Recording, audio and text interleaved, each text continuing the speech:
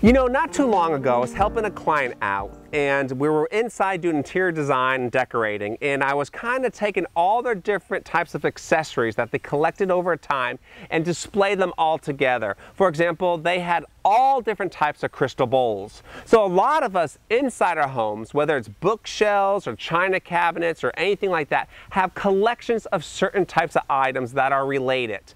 Well, I thought, why don't we do this outside? Why don't we create a nice, beautiful outdoor display? So since I love begonias and I like terra cotta clay pots, why not put the two together and display them, different varieties of begonias, display them on this old antique table. So when you turn the corner of my backyard, you see this great display of all these different begonias that I cherish. Then when winter comes, I can bring them inside.